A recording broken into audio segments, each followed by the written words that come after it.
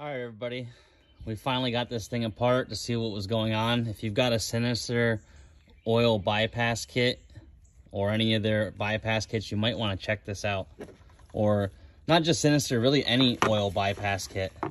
The filter came loose once. We lost all oil pressure, almost destroyed the motor. We changed the filter and it backed off and happened again. We took it apart and this is what we found. The threaded collar for the filter backed off, and look at the type of sealant that was in there.